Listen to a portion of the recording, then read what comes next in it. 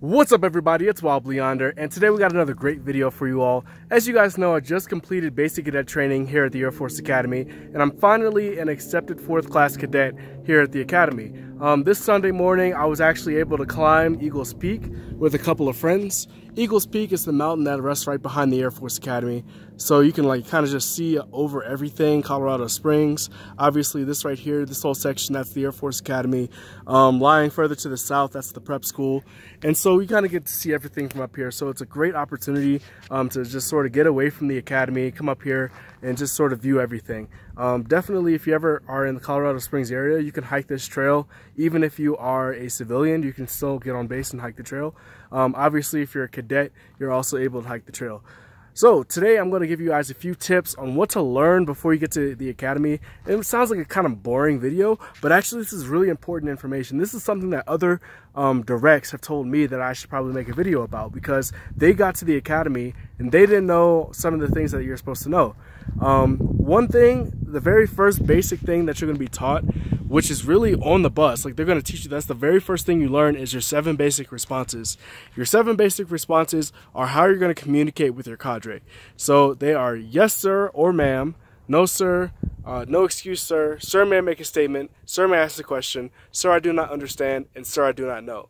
Obviously, if you are reporting to a female, if a female cadre asks you what are your 7 basic responses, you would say yes ma'am, no excuse ma'am, etc.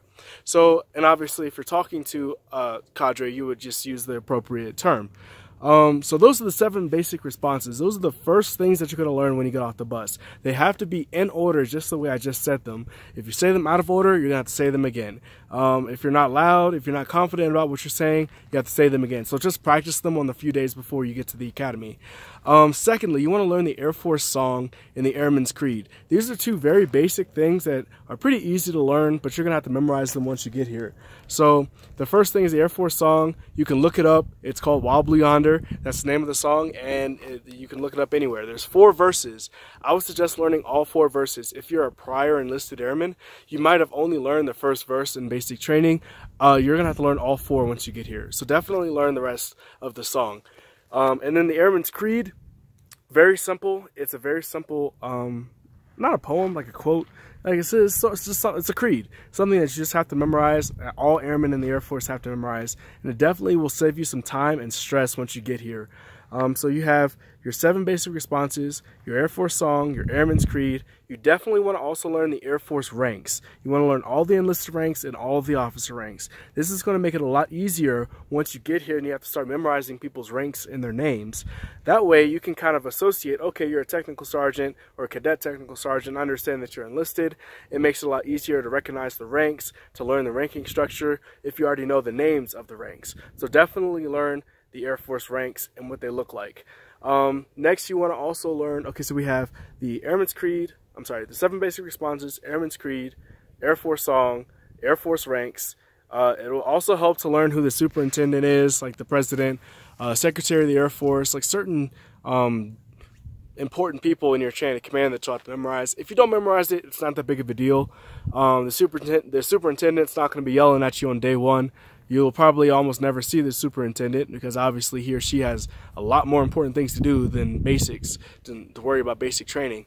So worry more about the smaller things, like the 7 basic responses. That's definitely going to be something that they're going to harp on your first day. Let me think. Anything else? That's pretty much the basics. The Air Force core values: integrity first, service before self, excellence in all we do. Those are also very important. You want to learn those as well. So definitely learn those things. When you get here, it's going to be a little chaotic. It's going to help if you learn these things ahead of time. It'll also help if you learn your facing movements. I have a video on learning, or I teach you how to do facing movements: left face, right face, about face, and parade rest, saluting, all that's, excuse me.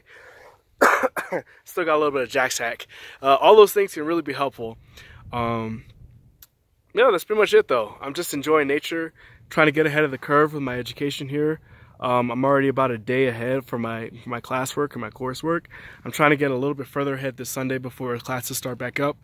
I'll be making more videos soon, so look out for those. Thank you all for watching. I'll see you guys next time. Peace out.